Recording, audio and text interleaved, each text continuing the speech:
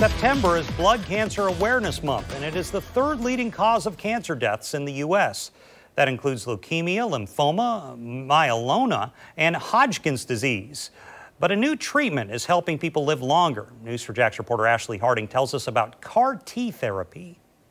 While more than a third of blood cancer patients still do not survive 5 years after diagnosis, the groundbreaking CAR-T therapy is helping a lot. It falls under the immunotherapy umbrella and utilizes the body's own white blood cells. Doctors say collectively different types of blood cancers account for approximately 10% of all cancers diagnosed in the U.S., with about 170,000 cases diagnosed annually. Dr. Muhammad Haj Mustafa explains while the exact cause of blood cancer is not fully understood, certain risk factors are there. There are certain exposures that are linked to cancer in general, such as toxic chemicals, radiation exposure, increasing age, smoking, and certain genetic disorders, such as Down syndrome, for example. Once that diagnosis comes, CAR-T cell therapy is a good option. It stands for chimeric antigen receptor T cell therapy.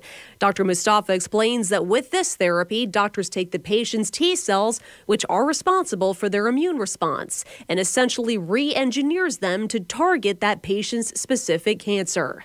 Now, then we re-infuse these modified T cells back into the patient body to seek out and destroy the cancer cells.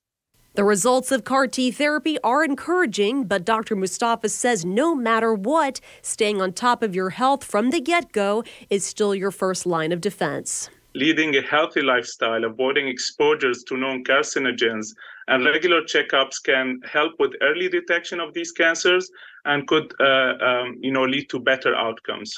Evolving technology helping cancer patients live longer.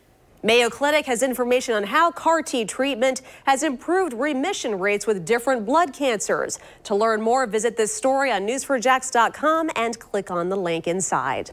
Ashley Harding, Channel 4, the local station.